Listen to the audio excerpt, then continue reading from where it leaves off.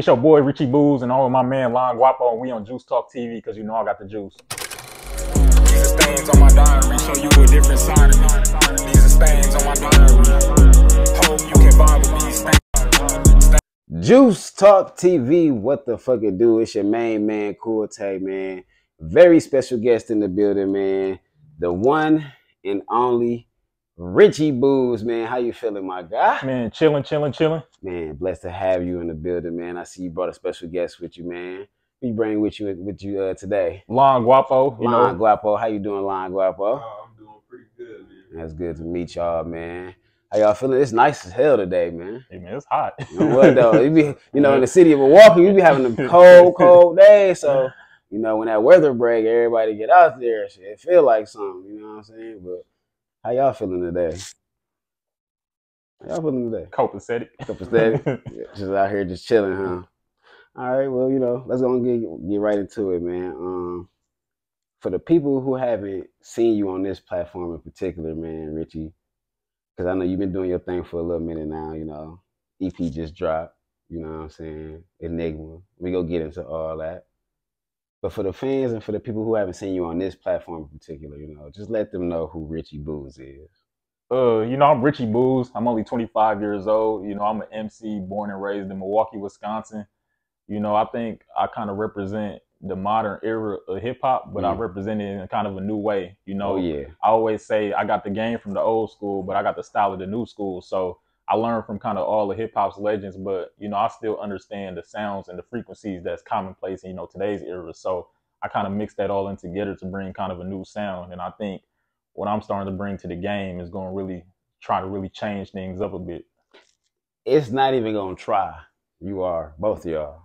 You know what I'm saying? You and Guapo. The way y'all move, the way y'all bounce off each other, the way y'all elevating with this music, the substance, which we're going to get into, definitely going to change the game. So, let's move on, man. What side of town you from, man, in the city, man? So I'm from the northwest side of town. Now, okay. If you ask me, I consider the northwest side the north side, but if you ask probably a lot of people, they're going to call it the west. Exactly. So I just had that same dispute. Some people going to call it the west, so technically I'm from the west, but like the north side. I consider that the north side. That's so crazy. If you ask me on the street, I'm going to just say the north. So. I say the same thing. Don't feel bad. I say the same thing. And they be like, it's really the west side, but I'm like, no, it's the really north. Saying the north side. I only know north side, east side, south side. Man. That's how it was when I was growing up. Exactly, but, dog. I'm glad I ain't the only one. I'm glad I ain't the only one, dog. So how was it growing up for you on the north side, man? Oh, it was pretty good. I can't say that it was really bad. I had both parents that was working, so okay. I kind of had everything I really needed in life. But I always say that even when you kind of grew up like in a good or middle class upbringing in Milwaukee, you still like experience the other parts of it, and you still going to school, and like I said, I had it good, but some of my friends might have had it worse. So even though I had it, I had a good upbringing. It wasn't too rough. I still can understand the other part. So that's why even when you hear it in my music, it's like it got a mix of different experiences. That's true. That's sometimes true. The things I be saying might be my personal experiences, but I might be rapping bro experience, or I might be telling his story. So. Which does a true MC do? Mm-hmm. You know what I'm saying? It's not really just necessarily about them. It's about life stories. Things that evolved around them. Speaking of, are you the only sibling or? No, I'm the youngest. So I got two older sisters. Okay. Yeah. Mm-hmm. I know they love your music. I know they rock they was the ones who kind of really groomed my style. Like when I first started rapping, they were really the ones pushing me to fix the flows and say this. Like those were kind of my some of my first tutors, if you will. So were they musicians too? No, they wasn't musicians, but they worked with artists in the city. Like you got an ear for. Yeah, so they like Genesis Rengie, like my older sister Obi, she worked a lot with his music. Like shout out to Genesis Rengie. House of Rengie. She was a part of the label, not like as an artist, but like management and starting it. So they weren't artists, but they had an ear for music, and they worked with artists in the city, like especially on the business side. So when it came to me and I started rapping, they was really grooming me for real. That's what's up, man. So you say you 25, man. What about the schools, man? So you graduated what? Yeah, so I graduated Marquette University in 2020, but I graduated from Rufus King High School in 2016. Okay, so in school, I'm assuming you was doing music as well at the same time. See, I didn't take it seriously until after I got out of high school, but okay.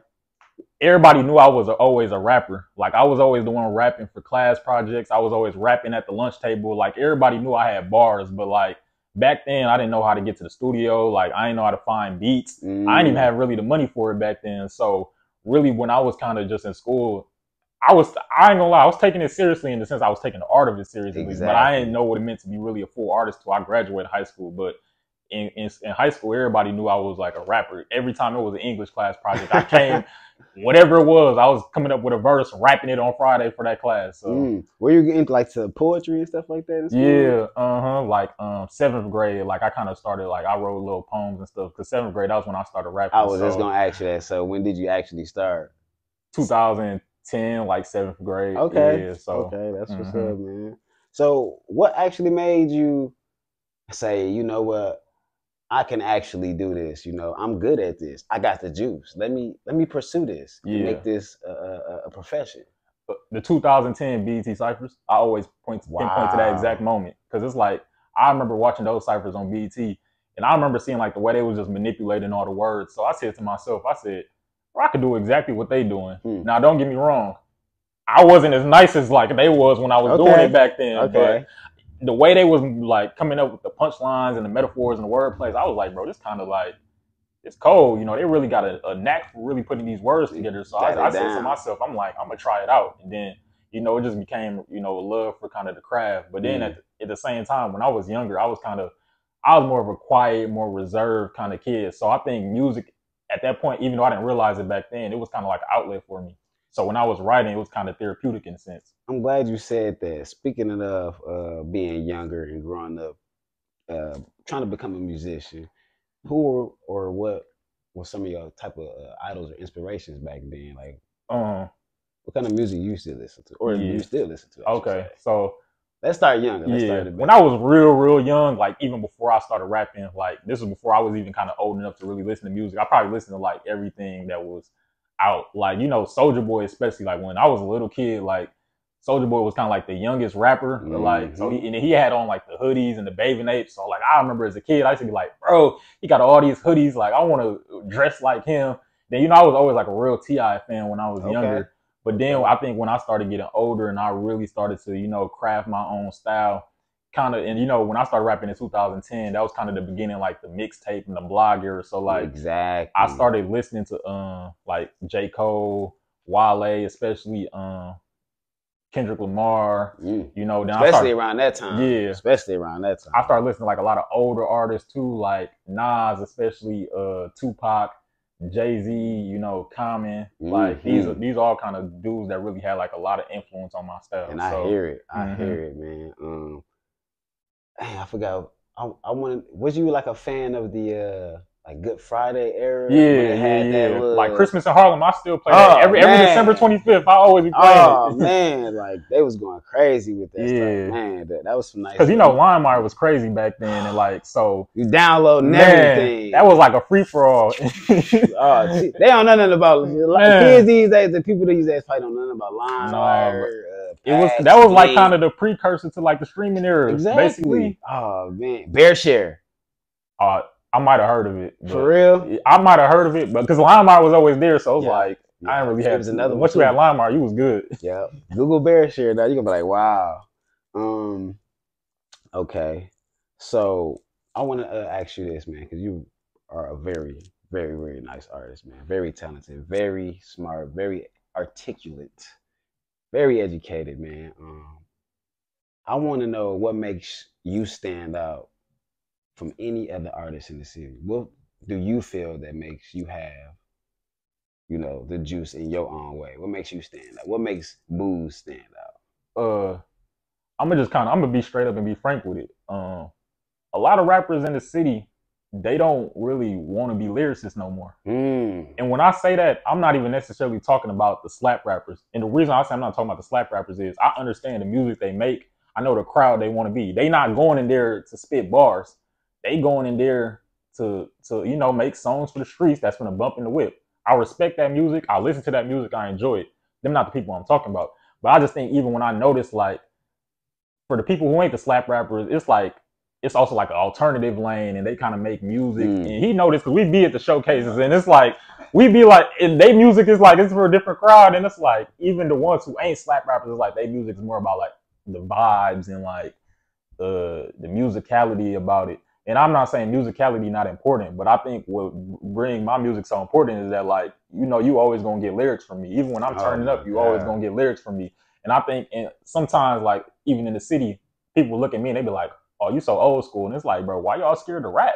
Like we rappers, ain't we? Like exactly. So I think, and I think also too, like the subject matter I bring is like, I always, I don't want to characterize myself as a conscious rapper because I feel like that term gets so cliche and overused. But like, my music is always gonna be authentic, and I think you always gonna leave with something from it. Even when I'm flexing, it's gonna be a smart person flexing. You gonna hear it and be like, oh, it's fun, but like I'm always gonna leave somebody with something. I enjoy. So I always think with my music is just, it's authenticity, but it's also lyrics. I really cherish the art form and the craftsmanship of hip hop, and I put words together. That's the best way to put it. I put words together. And a lot of rappers or such, they might be scared to do that, or they may feel I'm not a rapper, I'm an artist, bro. I'm a rapper and an artist. And an artist. Speaking of your music, like I said, man, it's so refreshing, bro. It's so just, and it's no shade thrown to the city, it's no shade thrown to nobody else, but we do got that certain sound, like you was saying. We do got that certain wave. So when I listened to Enigma, I was like, man, this is real rap. This is good. This is great, actually. Let's dive into Enigma, man. Why the title, man? Why Enigma? That's a good question. I think when I first came up with the title, I guess, it was kind of like in the midst of different projects, and he'll tell you like me, when it comes to me working, I be going through like, I could start a project and be like, put it to the side. I'm gonna start a whole different project. I'm gonna come up with a different title. Like one thing about me, like I'll start a project, stop it, and then, but with Enigma, it was kind of like, it started at a point where it was like, I just really wanted to show who I was. And I feel like, I don't know, like the word just came into my head. And like, I think the word enigma defines like a mysterious person. And I feel like that always described me, because if you ask 10 different people about me, they're going to say 10 different things. Like some people might say I'm quiet, but then it'd be other people be like, man, Buz don't never stop talking. It might be some people that be like, oh, he really think ignorant. But if you ask another person, they might be like, I'm really intelligent. And the thing is, all them people they may not be wrong. They might all be right. So when I looked at a word that I feel like it best encapsulated the type of person I was, it's enigma, because I'm a person, like you can't just put me in a box. Musically, you can't put me in a box, but as a person, you can't put me in a box. Like the reason I could always go to different crowds of people, whether it be college graduates or whether it be people off the street, and relate to all of them, is because I'm a person that I have many different facets. Like you can't pigeonhole me into one box. So when I looked at a word that could describe me musically and as a person, it was enigma. There you go. I like that. I like it. Because usually, when people come out with their first project or first EP or something, it'd be self-titled or something like that. You know what I mean? So I was intrigued by that. I'm like, okay, enigma. I like it. So let's dig deeper into it. 3 tracks, so it's technically an EP. New King, SOMD, which is one of my favorites, and Knowledge. We gonna tap into New King first. Crown on my head, they say I'm the new king. Why do you feel that you are the new king? What makes you the new king? Because I said it. Say less. But no, I mean, that's really it, because I said it. Like when I feel the song, like I feel like I'm one of like the best of my generation. There you go. I mean, I just wanted to know. Like I'm not gonna say that I just said it for the record. Like when I say I like feel like I was one of the best, like I wasn't necessarily talking about Milwaukee, because I don't look at Milwaukee as competition. Like I actually want to see everybody in Milwaukee succeed. So why would I look at y'all as competition? The people I'm necessarily talking about is the people that already got the major deals and that's already in front of these platforms and publications. And I'm gonna be honest, like some of them that be rapping, that quote unquote claim they be lyricists, like I feel like I'm just as nice as them. What? Because they got $1 million deal, I'm supposed to say, oh yeah, I ain't as good as them. No, you just sitting in the league and I'm on the outside. But if you was to put us both on a track, could you stand with me? So when I said I was the new king, I feel like I was really the new king. I wasn't saying that for I needed everybody else's validation. Exactly. I knew what I am. You're telling them. I'm telling them. There you go. The same way Wayne said he was the best rapper alive, or Jay said he was the GOAT. I'm telling you, I'm the new king. Say less. If you don't feel that way, then hey, that's you. But I know who I am. So. Great answer. Great answer. It's a line on there, man. Well, no. This is actually I believe this is SOMD. Wait, no. When you was like, I be trying to tell the guys it's more than it's more than yeah, that's SOMD. That's okay. So SOMD. Explain to the fans what SOMD means. Stains on my diary. Stains so that's a funny story. Okay, that track, and he probably would know because I sent him the track like before, like a year ago. Before it was originally called Do Say. Wow. Like, and the reason I called it Do Say, I heard that bar. Yeah, I called it Do Say because like the track was kind of like a nostalgic track for me, and like Do Say, this ain't glorifying alcohol use. Kids drink responsibly. It wasn't a glorify alcohol use. It was kind of like I remember like being in college drinking Do Say with the guys. So like I would name the track Do Say, but then when I put it to the streaming platforms, I was like, am I really gonna make a track that's called Do Say? Like I was like, let me do something more like, man. I don't want to say professional, but stains on my diary. So when I was like, the hook was already called Stains on My Diary. So I was like, let me just call it SOMD. The beat, everything, man. I'm talking about crazy, bro. You have a couple lines on there, and I'm gonna try to get to a few of them as much as I can, the best way I can. Cause I'm not good reciting y'all lyrics the best way that y'all do it. So I can sound like I'm reading it and shit. So, but brains being fried by the almighty digital. What others call reality, others call cynical. Oh, that one was simple. Like the internet be killing y'all brains. I know it's simple. Killing y'all brains. It's simple, but they don't understand it. No, but I had to say it. Exactly. Like some people don't really realize sometimes you just mindless scrolling. No, it be killing my brain sometimes too. Because sometimes you be like, and sometimes it don't even necessarily be you internalizing the stuff. You be internalizing the other people's stuff. Like I be sometimes be mad because other people be watching this, and sometimes I be like, bro, like maybe I need to get off of this if I'm being mad. Like, because I'm always been the type of person where it's like, if I see other people falling, it be making me mad. But then I realize, like, man, sometimes you just gotta let people learn on their own. You can lead the horse to the water, but you can't make them swim. So the internet, like, it's just simple as that. When I say brains are being fried by the almighty digital, the internet, social media, the things that's on there, it's killing folks' brains. It's rearranging mindsets. It's brainwashing. But it's reality to some folks, and like some people view that as reality. But when I say it's cynical, that's kind of me being saying the cynical. Like it's not necessarily reality. What everybody portraying on there, and I even said that on New King, where it's like y'all be capping on the gram. People be faking. Like, so what you see on social media, all glitter ain't gold. You know, which what some people call reality, it may not be real. So.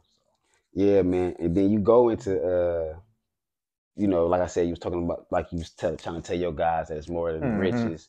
Then you said they be looking at you like, dog, you ain't trying to get it. Yeah. Like, yeah, I'm trying to get it in my way. Yeah. And I think that's once again, because with SOMD, it's like that was a real introspective track for me. I always that line was real because the best way to describe that is like, especially when you kind of graduate college and, you know, a lot of people kind of focused on their careers. Me, I'm always known as like the woke one out of everybody, like the conscious person. You said that. And people look at me like that. And I'm always the type of person that be like, you said, oh, Buzz think he woke. Yeah, and people always be like, I'm always the type of person like, what we gonna do for the community or how we gonna think of the people. Like, bro. And a lot of my friends be like, they don't really care about that. Like a lot of people just be trying to live for themselves, live individualistically, trying to get to the bag. And when I said that line, it was kind of like people be looking at me like, bro, you ain't trying to get money, like chase the bag. And it's like, but I said in the next line, I understand that mentality because it's like when you think of where we is like black people, young black men, and we just trying to survive in this world. I can't judge that mentality. So that's where I was like, and I said I was even blaming, and I can't blame him. You said I can't blame it because that's the way we came up. That's the way we came up. Like we live in a capitalist society, so it's like on one hand, you be wanting to like dismantle it, but at the same time you got to survive it as the best way you can, and it's like it's a constant contradiction. Man, I'm glad you said that because you killed it at the end when you said it wasn't even at the end, but when you kind of was like summing up that little that paragraph, I should say. I'm not sure.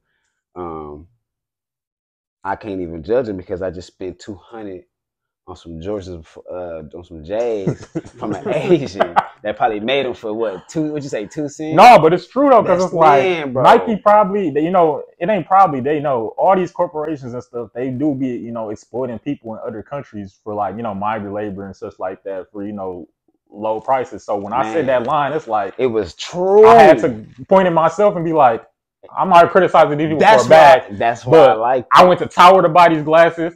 I ordered these Jordans off there. Like, I still suffered from that same materialism. And when I add those lines in there, that's just really me to show people, like, I'm not here to preach. Like, I suffer from the same flaws and faults that you do.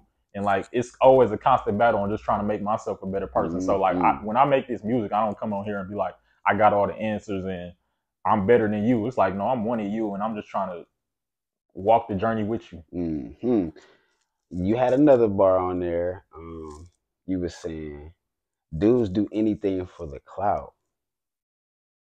You know what I'm gonna say? Yeah, but nothing for respect. And nothing for respect. Strangers treat you better than the ones you know the best. Than the ones you know the best.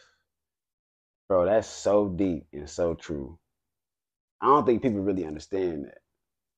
I don't think people really understand that you will get more support from a stranger, from a person that don't even know you, than your own family member.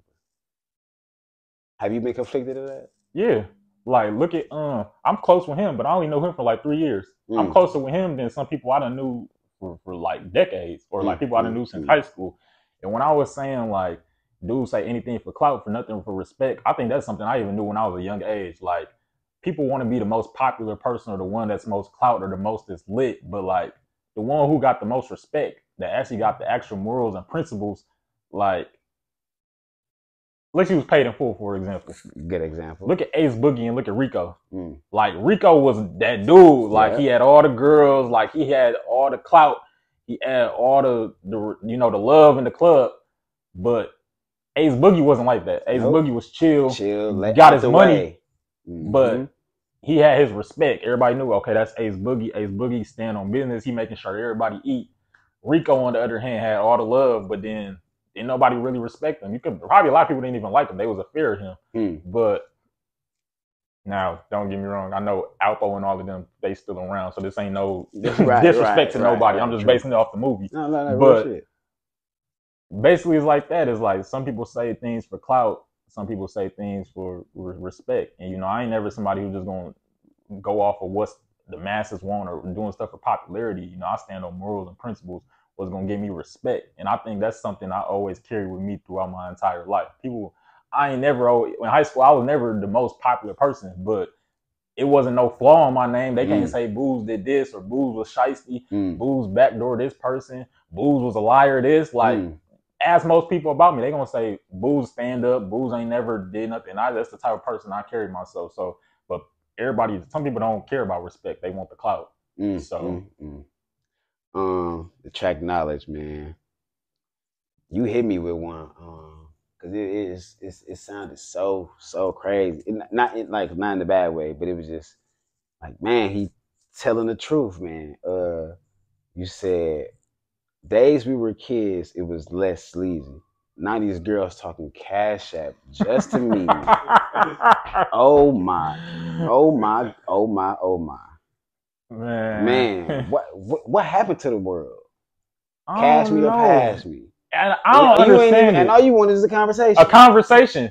I offer you on a date and you still asking me to Cash App you. Well, that don't even make no sense. I'm gonna offer you, take you out on a date that I'm already gonna pay for, and you still asking me for money. And my thing is with that is just like, I'm not necessarily mad that women want to do to provide for them, but it's just kind of like, y'all expecting it from strangers. Like, y'all don't even know this dude. You're not nobody. You ain't even seen this dude in person. You already expecting it. And then two is just kind of like, I don't understand it. I just feel like, you know, it's a lot of young boss women out here that's really getting into it, and I'm gonna highlight y'all because y'all really doing y'all thing. There you go. They really get into it. And for them to even just ask a dude for money like that, they look at it as an insult to themselves. So when I be seeing some women out here be doing that, it just be like, why? Like, why are you doing that? If I would, as a dude, I would feel embarrassed. Imagine me saying that. Cash at me to go pay for my haircut this weekend. You would look at me like I'm a fool. Exactly. So I don't understand it. Like, but hey, I can't knock the hustle though, because there's probably a lot of dudes that's gonna actually, pay that cash app for the conversation. That just won't be me. Nah, I'll take you out to eat, but cash app you for a conversation, yeah, I don't think my mother would be proud of that. So. You snap, man. So I came across a video, like I said, man. You don't really got no visuals like that, and it's, I was sad, man. I was a little sad, man. But I did come across a few stuff that you do have out there, so I am anticipating. I'm excited to see what's coming next, anyway. So, but I did come across Cold Summer featuring you and Loon right here. Featured on that one. Yeah. I mean, well, yeah. You was the feature actually. So it's your track, Loon, right? So, Cold Summer. Summer Cold. Summer Cold? Yeah. Oh, okay. I'm sorry. Summer Cold. Fire. The beat is something totally different. I wasn't expecting somebody like Buz to be on like that. That's what a lot of people said. But it's fire, bro. Both of y'all, the way y'all wrote that. Summer Cold. What's the inspiration behind that, man? Why that track? Real, it's just highlighting like the reality of what's going on in the city. Cause I see y'all did the little skit in the beginning. Yeah, that was inspired 100% by Minister Society. But yeah, just like highlight what's going on in the city. I know we made a reference to they pulling Ricky's now. Yeah. Yeah, so it was a lot of like references to like old school, like what was going on back then, like it's still going on. And just letting people know, like, Milwaukee is not sweet. Like, it still go down here. I'm pretty sure they know that, but. Yeah. It's a nice track, man. So y'all got 2 videos together? Or is it just one? Actually, we do, too. Yeah, y'all got 2 videos together. Survival Code. Survival Code. I don't think I got a chance to see that one, but I will check it out. And, I can't wait to have you up here one day as well so we can talk deeper about it. But I was glad you brought them because, like I said, you was in my notes. So, it all worked out at the end. Buz, who would you like to work with in the city? Because you only got the feature I seen was with Elliot. And you don't have a lot of features with a lot of people, but besides. See, that's the thing with me. Like, people be like obviously, like people I do music with, everybody be saying like we should do a song, but then nobody ever actually like get to it. I've been there. It be in a lot of tracks even that I do got with people, don't nobody ever release it. Like I got other tracks with him, like Ty Motives, that like we just ain't been released. But when it comes to like who I would want to collab with, I'm open to collab with anybody. Like I said, I'm a fan of a lot of different artists in the city, and I want to see everybody in the city win. So anybody that, as long as I like your music and I like your character, like I'm open to working with anybody. That's what's up, man. That's what's up. So I want to ask you this. What do you want the fans and the people to get out of your music? What do you want them to get from Buz? I think when they hear Buz, they see a young man who's still navigating the world, but they see a young man who really has a unique perspective that he wants to bring in it, and that he's doing his best to really make music to really kind of shift the hearts and the minds of like the world around him. But I always say my music is deeper than just me as an individual. Like I'm not going on the rap to just I got to get a deal and get rich and then leave Milwaukee. Like no, like one of the people me and him that we both hold in high regard is Nipsey Hussle. When I hold Nipsey Hussle in high regard, there you go. Look what he did for his community. Like all these rappers here who got millions of dollars, y'all got all these, opportunities. Y'all not sharing it with the same people that form the subject matter for your rhymes. Like Nipsey wasn't just South Central in his music. He was South Central in what the proceeds he was getting from his music. He took what he was making off of rap in his own individual hustle, and he put it right back into his community. Peace treaties with the gangs, STEM programs for the youth of South Central. Like that's monumental right there. So when I make my music, you know, I don't intend to just, oh, I'm finna be the rapper to make it out Milwaukee. And nah, what you finna do for your roots? You know, that's the principles and stuff that I got ingrained in me as a child. You know, what is your service you can do as an artist? You know, because at the end of the day, this hip hop is more than just us rapping on the mic. It's more than just us putting words on beats. You know, this is really from our tradition of oppression in our history. So it's like, as an artist, I got a duty that's more than just putting out great music. Now, don't get me wrong. You're going to get great music from me, and I intend to put myself in the pantheon of greats, but it's deeper than just rap. We finna really shift a lot of things. It's coming. The eyes is on us now. The eyes are on us, man. The eyes are on us. We getting there, man. Before we get out of here, Buz, I want to know, do you feel that Milwaukee is looked down upon? And if so, why? It's definitely looked down upon. And I'll say it definitely is. I'm a young, like I got friends from other cities, and this is going to be a loaded answer, but I think Milwaukee is looked down upon for two reasons. I think, one, they don't understand us. Like, they don't understand our culture. They don't understand our slang. They don't understand our lingo. So it's like, for what we might appreciate, the world might not understand it. But then at the same time, too, I feel like they don't really kind of see the full array of artists that we have. Like, we got the TikTok sound. We got the low end sound. We got the slap sound. We got alternatives. We got lyricists. We got backpackers. And my thing is like, you can't put Milwaukee rap. When you got rappers like me, rappers like him, I can name rappers like Jalen G, Elliot, Ty Motives, Yodai, Genesis, Renji. It's a whole lot of rappers I could list out here. You can't say Milwaukee don't got talent. Now, Milwaukee got lyricists. We got every type of rap you need. We got real street rappers. We got real backpackers, alternatives, R&B singers. We got every single type of talent in the world. But at the same time, it's like, maybe when they just see only one sound, that might turn people off. But I think it's not even just with music. I think everybody just always want to sleep on Milwaukee because this ain't like a major city. You know, Milwaukee is like a Midwestern Rust Belt city where it's struggle. They don't even know it's black people here. So they always going to just put us just to the side. But it's going to come, though. And we slowly finna have a breakthrough. Yes, sir. You know, yes, sir. It might just take one industry rapper to just hop on the bandwagon of somebody. But we slowly going to make a breakthrough. It's getting there. Like and when it break through, it's going to be every sound, every way. We just going to take like over you just said, industry. We got almost every, like you said, we got every sound. We got what they need. Yeah. We just need to expose it. Ain't no shortage of talent here. I done been to so many showcases, done watched too many videos. Milwaukee don't got talent. No, Milwaukee got everything. Great answer, man. Great answer. So what can we expect next from Richie Buz, man? See, it's 2 projects coming up next. Okay. They're gonna be exclusively produced by TJB. Now TJB is he's a young producer from Milwaukee. He actually white. I'm gonna just say that he actually white, but he like one of them white producers. Like I call him Baby Alchemist.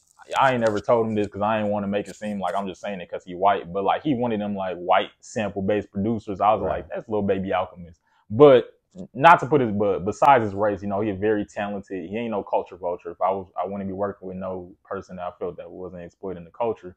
But basically, he gonna be producing these next 2 projects. It's gonna be an EP. And then it's going to lead into an album. But they both concept. Now, as a lyricist, people always expect us to make, like, conceptual bodies of work. I know Kendrick always made a name sake for doing such a thing. So it's going to be, the next EP is going to be called IGWT.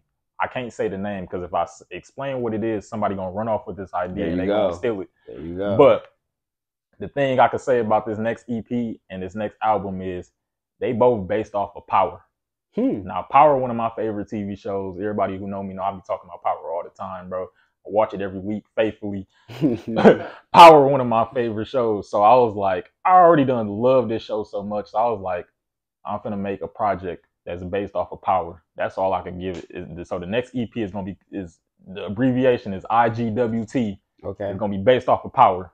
and then it's gonna flow into another album that's based off of Power. But that's the only information I can give about it. My next project, IGWT, is gonna be an EP based off of Power, the TV show. Yeah, I'll be looking out for that, man. Sound like it's gonna be great, man. Man, like I said, man, great, lovely, humble, talented artists. Both of you guys, man. So refreshing. So, man, like I said, classic already.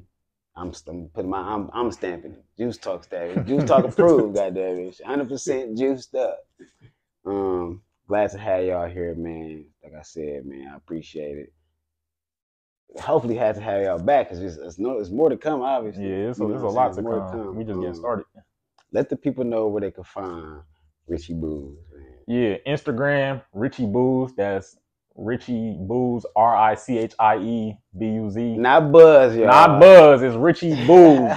It's not Buzz Lightyear. It's Richie Buz, pronounced like alcohol, beer. It's Richie Buz, RICHIEBUZ.